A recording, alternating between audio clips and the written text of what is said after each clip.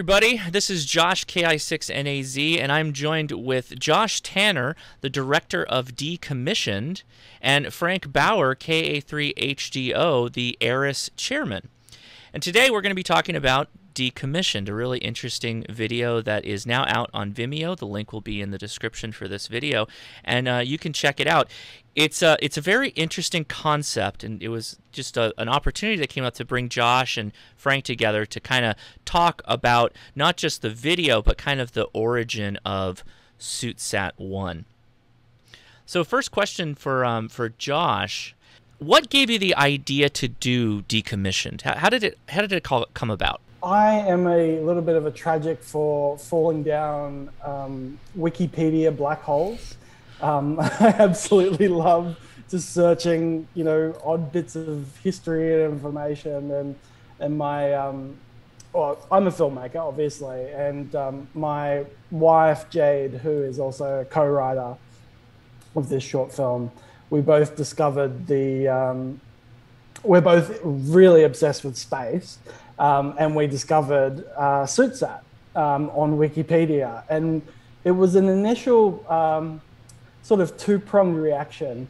One, it was, this is genius. It's amazing that they did this. How have I never heard of this before?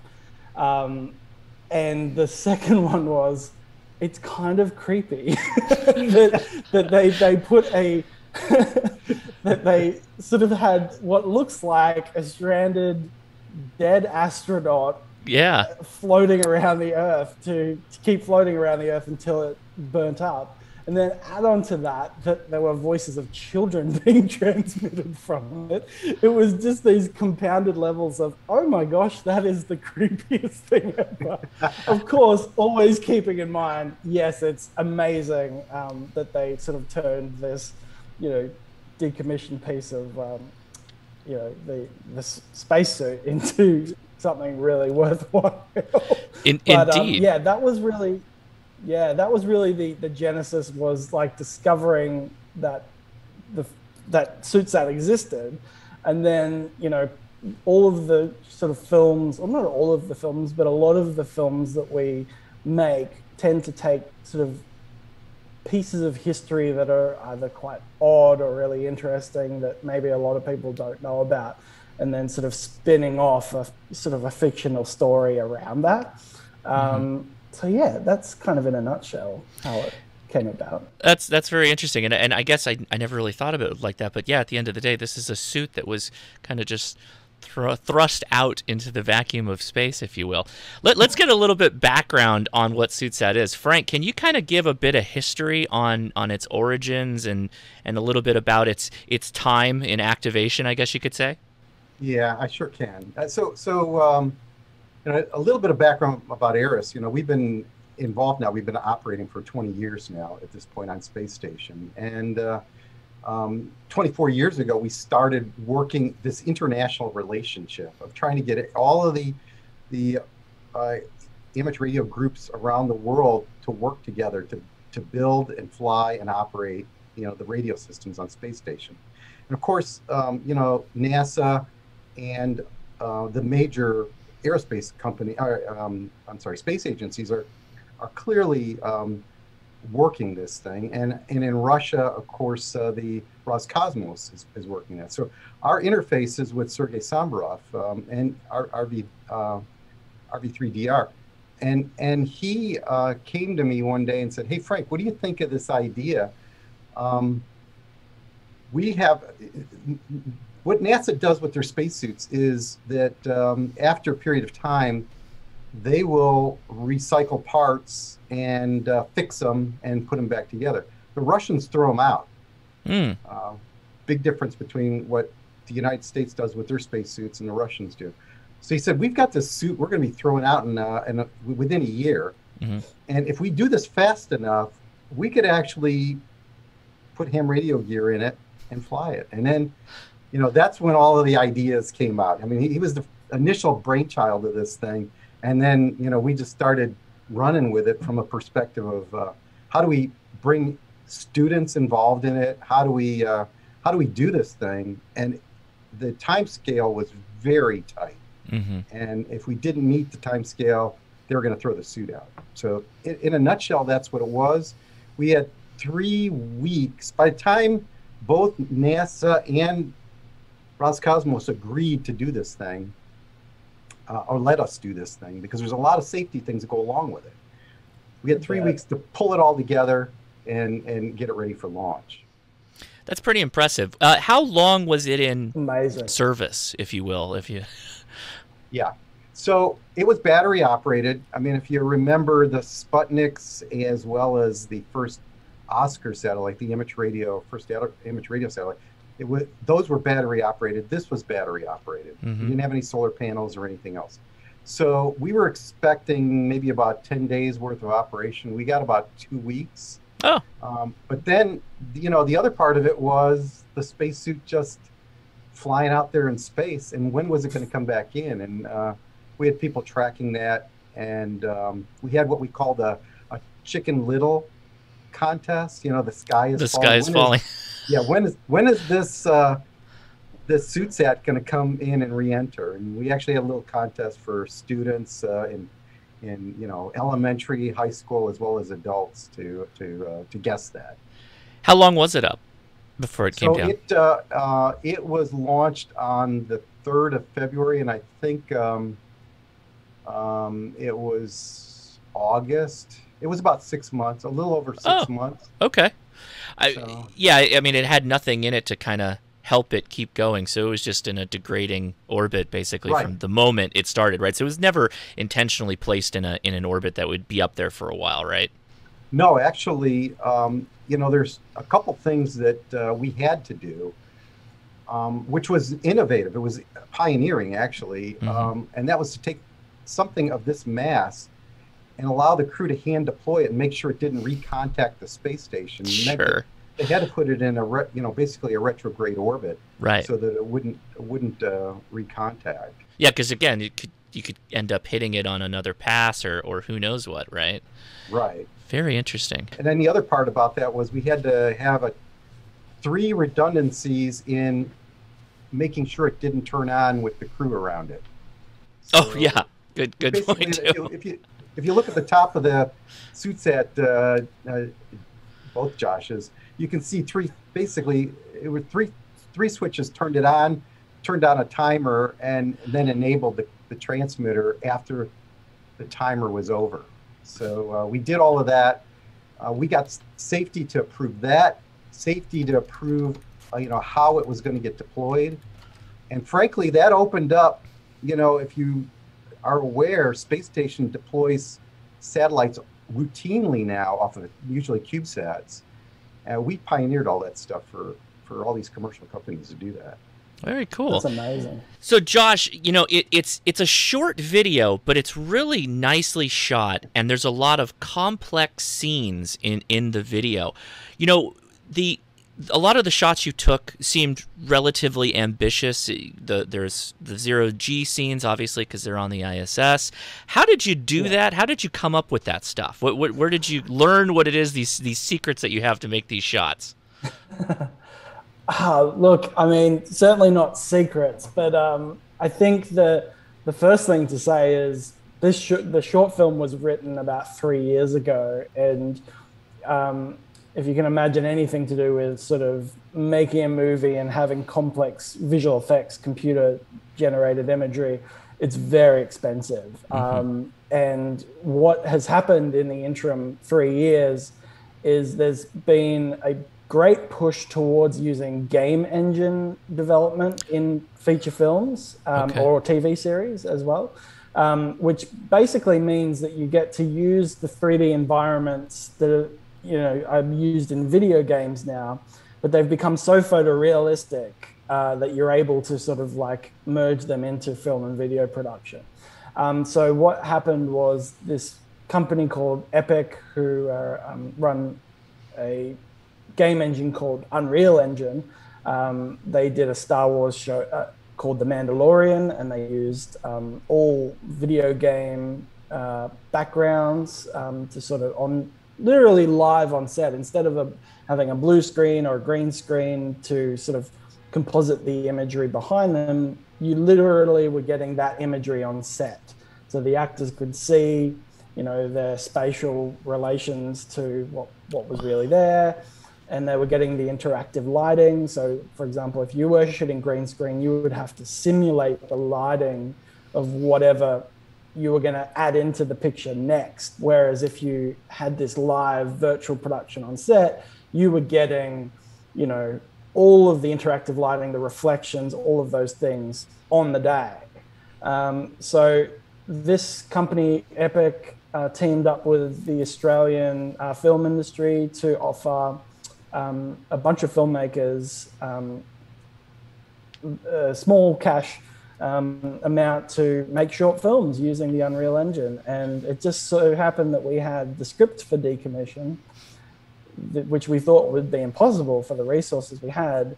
And we were like, oh my gosh, this is our opportunity to make this. And we'd found out, I think in October last year, and we had probably about 7 weeks from the thumbs up to delivering the, you know, the film to make it, which was a crazy turnaround. So it's interesting you're talking about the SuitSat having sort of been spurred on by a, you know, rushed development. That's sort of what we went through as well.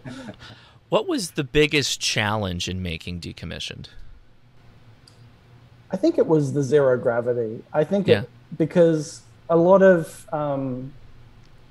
gosh, like even feature films, you know, they kind of sidestep the zero gravity thing, and they have a switch where it's like, oh, suddenly we're in gravity now. We've got a gravity engine. Right. And anything that's, you know, I feel is like a horror movie or like suspense, you know, requires a level of like realism, or as much realism as you can create, just so the audience buys into it. You know, it's that suspension of disbelief. So we knew immediately that we wanted to take a stab at the zero gravity thing, and that was really tricky because we shot over 2 days, and the first day we didn't have any wire rigs, but on the second day we had the actor, you know, in a full harness with wires sort of coming out the back and all rigged to the ceiling. So they were able to be sort of puppeteered and floated and all of that. And then in post-production, you remove those things. But the first day, he had to do everything, you know, leaning on a stool or you know. Because it was all shot chest up, or you know, you're shot close in, right? So he's kind of pretending. Exactly. Okay, got it. Exactly. That's it. So I think that was, you know, on set, that was tricky. But then you also, when we got into the post-production of it, so once we'd filmed the 2 days and we'd edited it all together, was adding all of the 3D assets that he lets go of. So he lets go of his the camera, SLR, he has the handset when he's talking, or when he's listening to SuitSat transmissions. We had the little cable floating, and then when he lets go of his headset, that floats as well. So I think that was the most ambitious part of it. Was, oh my gosh, can we pull this off, you know, realistically enough to draw audiences in? And I think we managed to do it. I think you definitely did. And actually, when you were mentioning the wire harness, that reminded me of the scene where you're behind the actor looking through the cupola, and there's kind of a rotation. I don't know if it was a camera rotation or how you did that, but yeah, it's very atmospheric. And I mean, space can be scary if you put it in the right context for a video or a movie. And this is a prime example of it. There's a lot of suspense, right, leading up to all the things that happen, which we won't spoil. It's 6 minutes. Go watch it, everybody. There's shots that you have of SuitSat as it's in space. Is that like old video that you repurposed? Is this something that was rendered in the Unreal Engine? How did you do that? Yeah, so when the film starts, there's a couple of archival shots, which you probably recognized, and they were licensed. But then there was... yeah, pretty much any other time you saw SuitSat was in the game engine. So it was a 3D model of a of an Orlan spacesuit, and our post-production team, Cutting Edge, they put their little box and the antenna on, and did the best that they could to replicate what you guys at ARRIS had sort of put together. It looked fantastic. I think you did a great job. And particularly, my next follow-on question with that, but you've answered it because it's done in engine, was there's a scene where it moves. And I was like, oh, okay. When did we stop using the footage and then actually went to something that was rendered in an engine? But that's great. I mean, I couldn't tell. I thought it was literally an old suit, the old suit flying by. Obviously, I knew it wasn't captured the way it was, but it looked fantastic. So great, nicely done. Look, there was or I'm lying and I just have an Orlan spacesuit in my yeah. You just you did a great job covering that. Yeah, I don't know how you got it. Maybe that's a question for another interview. There is a shot to the Russians. Yeah, they're coming for you now, I guess, or they're going to come ask you.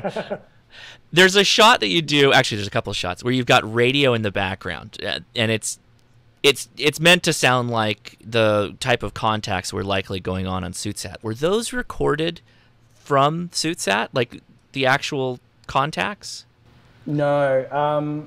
All I could find on the internet was a young girl saying, "This is SuitSat 1 RS0RS," and then it went to I can't recall what language it was, but it was like a man, speaking, it wasn't French. It might have been like Hindi or something. I don't know what language it was, but it was such a short amount of, and I just was like, okay, look, it's obviously, you have a setup and then you have different voices speaking in different languages. And so basically what we ended up doing, and Frank, I'd actually be very curious to know what really were being said on those transmissions, but we sort of had to take some license and imagine what might be said, and we used a great service called Fiverr, which is basically like a freelance platform where people can say, hey, I'm a voiceover artist and pay me this amount of money. And so, we just went all over the world getting voices from different languages, different ages. Smart. And then just our sound designer, Tom Keller, he had a lot of fun making those sounds, sound like they're coming over the radio. Yeah, it was very, the voices, I think, were some of the most off-putting parts about it. It's what builds the kind of suspense of what's going to happen. It was nicely done. It was a great, I think, I was so overwhelmed, or not overwhelmed, but kind of like focused on the visuals and making sure everything we were doing with the set and the projection and all of that were, and I should also say, on what you see in the film, inside the cupola, when you're seeing space, that was all on set. That was a projected image. Wow. Which was amazing. The actors got to see that on set. But so while I was, very focused on that sort of thing, I really didn't think of how strong the potential for sound was and those SuitSat transmissions. And once we'd gotten into that process, I was like, oh, wow, this has the potential to steal the visuals, the spotlight from the visuals. Sure. Completely. Well, so projected, it's literally like a projector onto a wall and the actors are in front of it? So I think the best way to it's rear projection. So what you do is... I understand, yeah. Yeah, so you have a giant projection wall and you project from the back, which basically means you can have your actor or your set piece as close to the screen as... Well, you can have your projector sort of a good distance away and you don't get any spill or anything like that. Right. That's the way they did the Mandalorian, right? Well, actually, they used LED screens, so they used little all together. We couldn't afford that. Yeah, we had to go the old school way. That's pretty cool, we were doing the poor man's version of that. Yeah, but it looks amazing, absolutely amazing. Thank you. What was it like working? You said you licensed some of the stock footage. Was that something you worked out with NASA, or what? Did you have to work with NASA or any of the agencies? We talked with NASA, and the conversation was, look, as long as you don't show our logo, you can, use these things. But the SuitSat footage wasn't actually in their library, which was strange. I mean, their public library. So we actually had to get it from, I think it was AP. I think we had to get it from the Associated Press, their stock video, and license it from them. So I don't know how that works. That they must have some deal with NASA or something for very specific stock footage that they do sort of license out. But yeah, that's how we went about that. Sure, that's pretty interesting. Surprising they didn't have the content, the stock footage for it. The NASA. They had some photographs, I think, but not the that great sort of footage that was taken as they pushed it out. Mm-hmm. Wow. So Frank, the SuitSat had a radio in it. Was it like a crossband radio that was basically like a repeater, much like we do with the FM sats? No, actually, it was Kenwood radio. It was a handheld. Okay. It was on one frequency. Okay. Like I said, we had 3 weeks to pull this all together. Josh, you got an email or a Twitter message, I think, from Steve Bible. Mm-hmm. He was working the digital part of this. We had team members around the United States that were doing, the development of the modules that are embedded in the suit and then on top of the suit. And then Sergei Sambarov had one of our antennas we built many years ago, and he used that for the antenna on top of the suit. So that's basically how that worked. So it's one frequency, and you talk through it to others, a simplex, or how did that work? No, it was all transmit down. Oh, it's a beacon, basically. It was basically digital. It was slow scan television, and it was audio voice. Okay. If you want to hear the story about the audio voice, I can talk about that. So our intent was to have greetings from students all over the world. Okay. And so we did that. We had, different ones, and then the Russians had some greetings too. And I sent you all a chart package, and that's kind of in that. Mm-hmm. But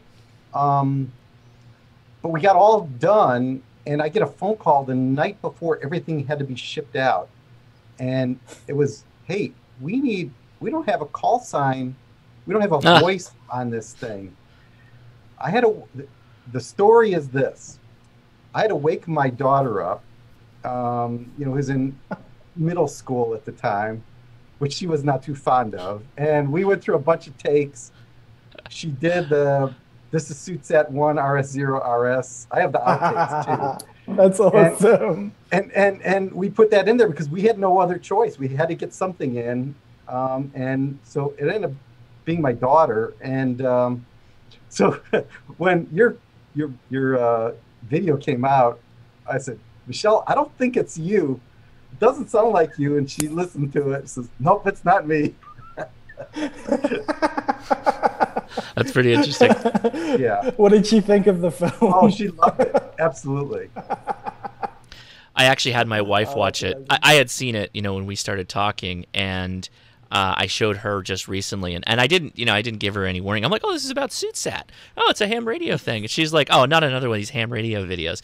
But I put it in front of her, and she's watching it. She's kind of looking at me like, why is it getting scary? So it was really fun because it's kind of different from a lot of the stuff I normally make her watch, and so she thought it was quite good. I found that very funny.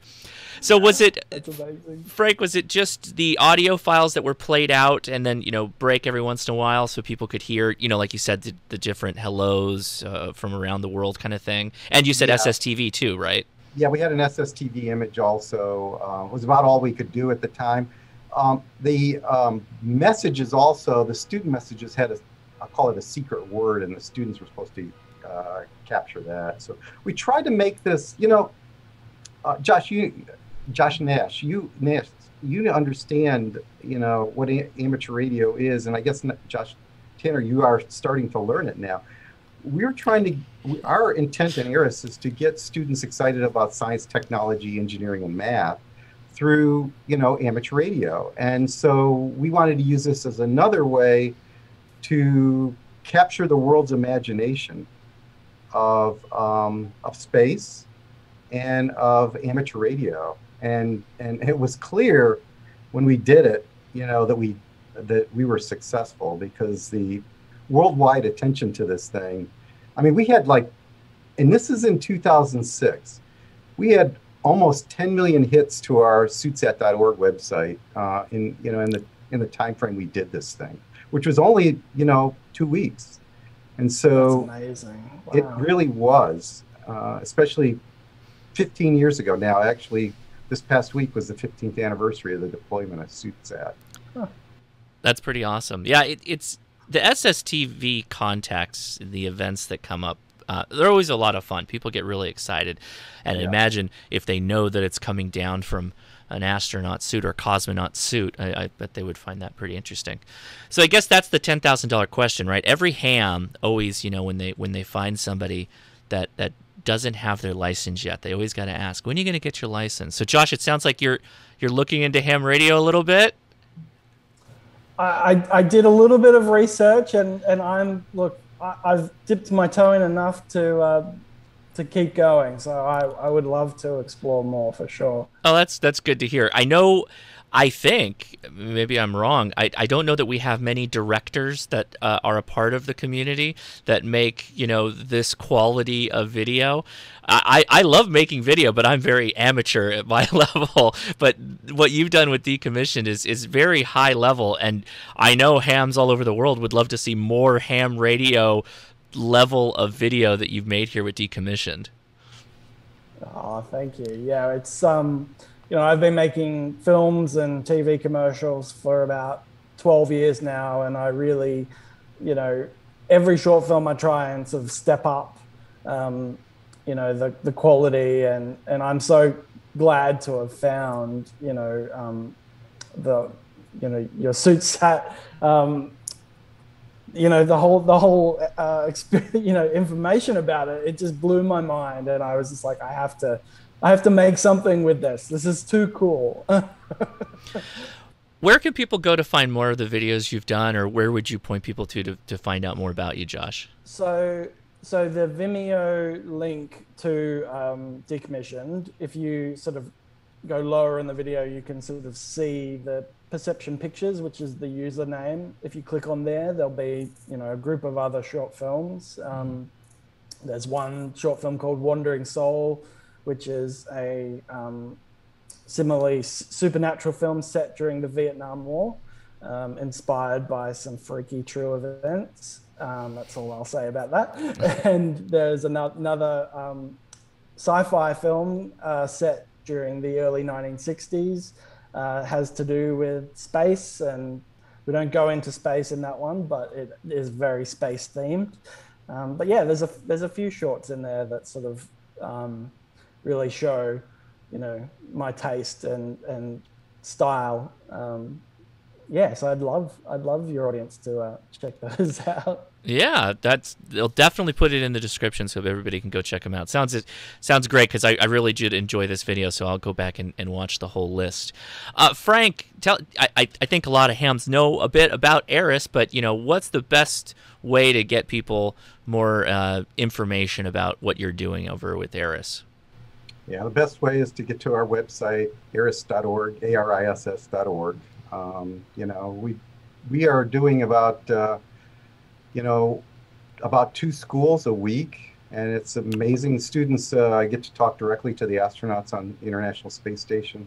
The astronauts volunteer their time to do this because they believe in our program, and each one of them has to go through that licensing activity, get their ham radio license to actually use our equipment. So it's a fantastic program. I mean, basically, that's another thing we did back in 1983 was open the human spaceflight program up to the general public through amateur radio, and that was with Owen Garriott, who had the call sign W5LFL.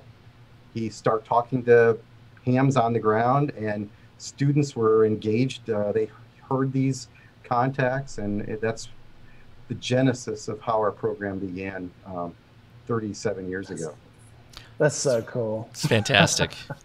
I love it. I was curious whether or not anybody could see SuitSat with a telescope from Earth. So take a look. I sent you all a Dropbox link.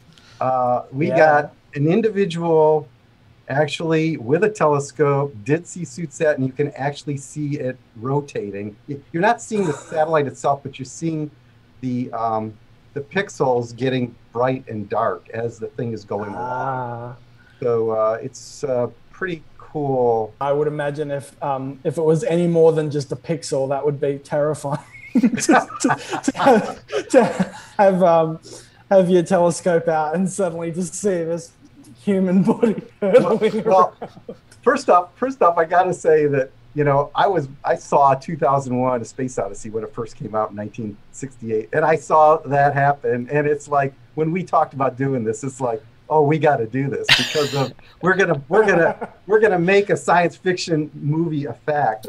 The other part, and this is a story, I have not a confirmation of this, but I'm 90% sure it's correct, is that someone in the medical field within the space agencies, and I don't know which one it was watching, wasn't totally familiar with what was going to happen, and they watched this suit go out and they almost had a heart attack. Oh, sure. They're like, oh no, there's somebody's out the yeah, someone out the hatch. Is gone.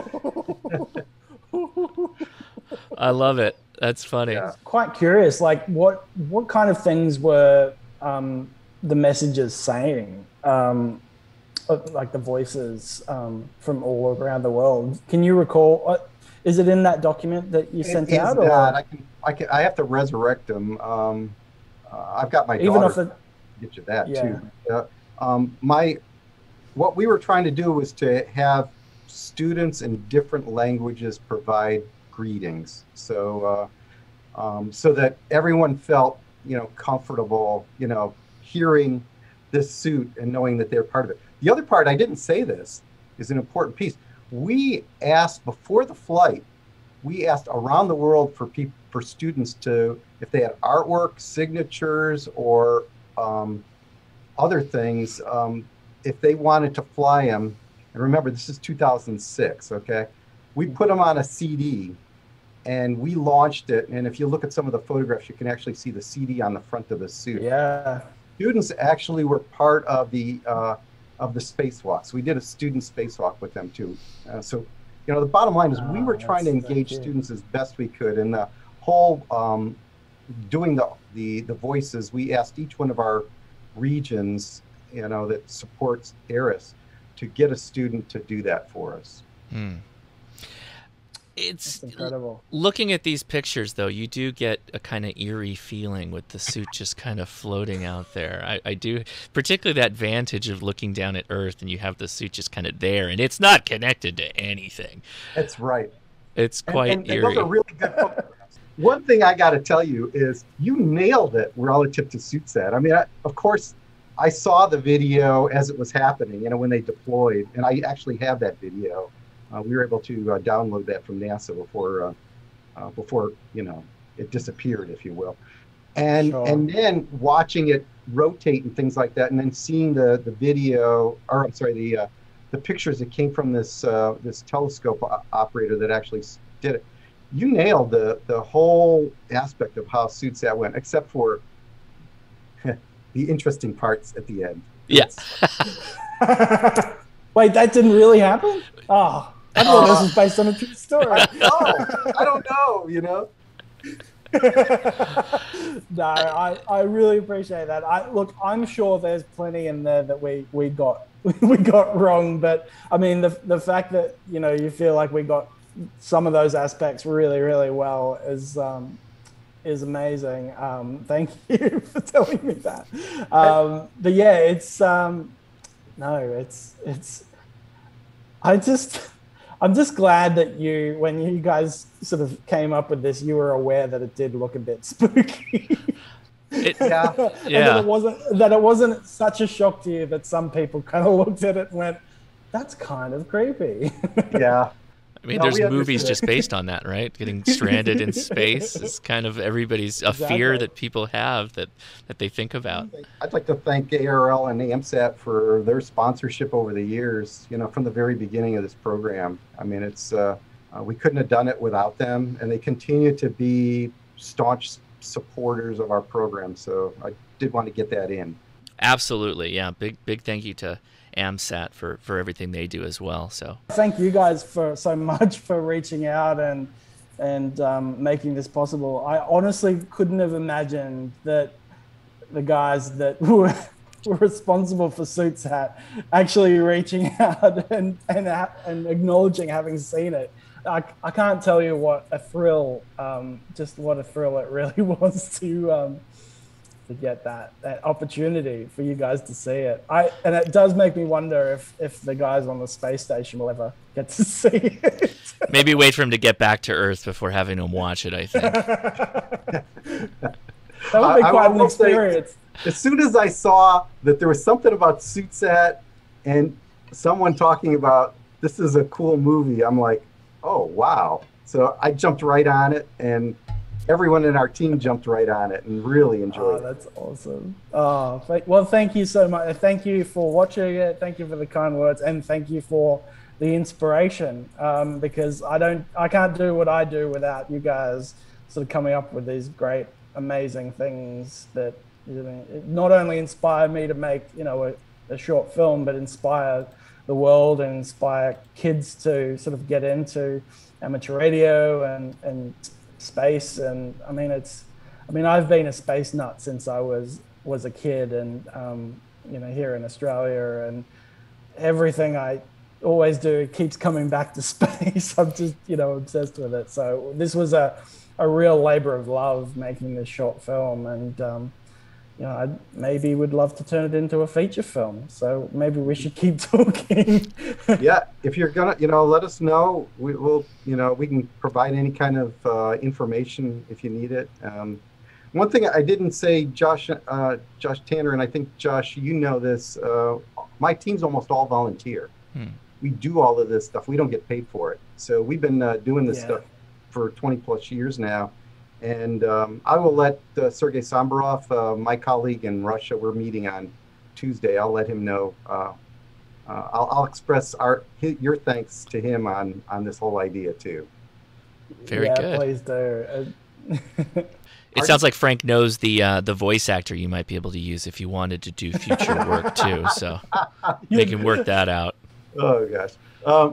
That's a thrill. That's a thrill to hear that, because I heard so few voice bits, of the real transmissions, and your daughter was the one I did hear. So it's amazing. I didn't, my daughter didn't like the whole idea until about 3 years later. Then she realized what difference she made to the world, if you will.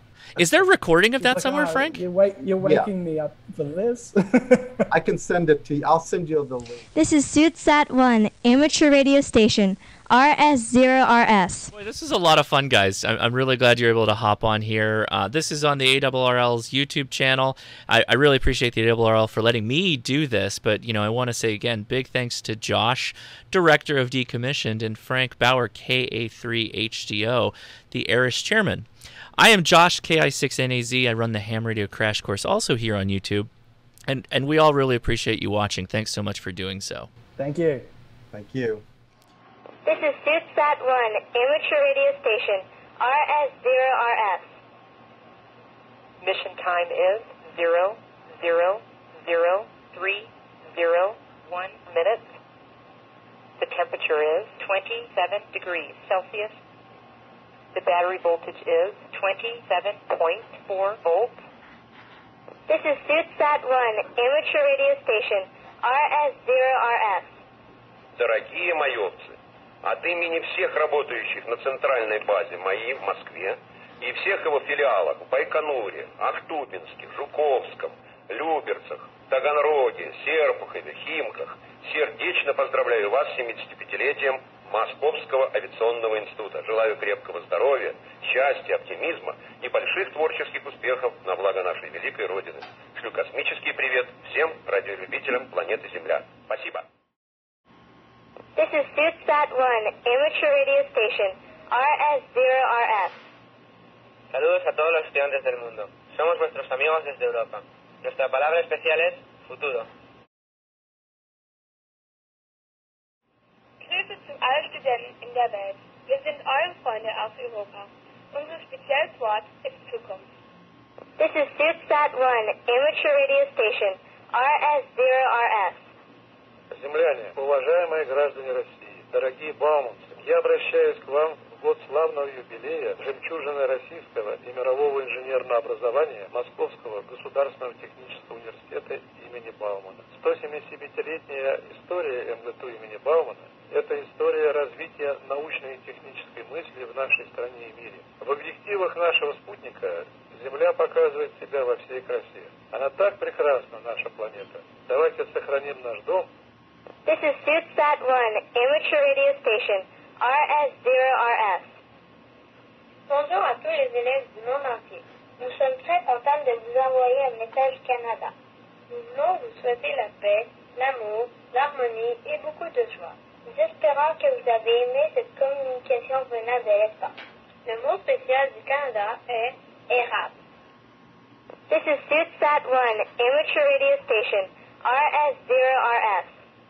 On the occasion of the university anniversary, my congratulations to the Moscow State Technological University staff, all the Bauman postgraduates, events, the Jubilee spacesuit satellite is our present to the world radio amateurs, this being one more step in space education program.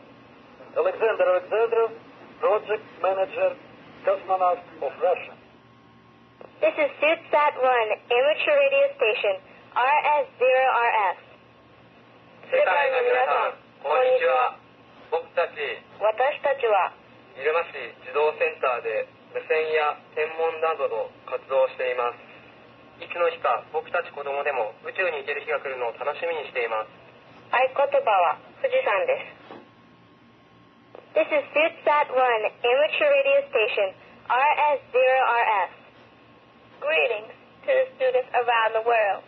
This is a message from your friends at Eastern Middle School in the United States.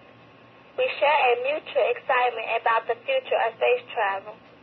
The USA special word is freedom. This is SuitSat 1, amateur radio station, RS0RF.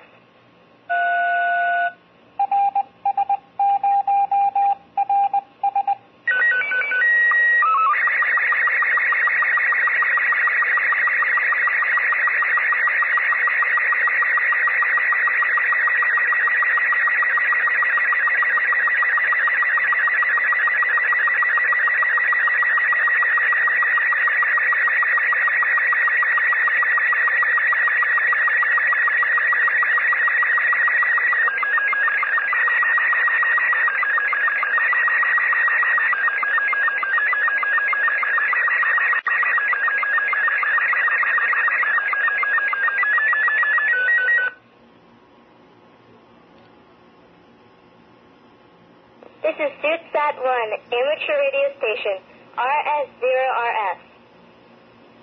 Mission time is 000310 minutes. The temperature is 27 degrees Celsius. The battery voltage is 27.4 volts.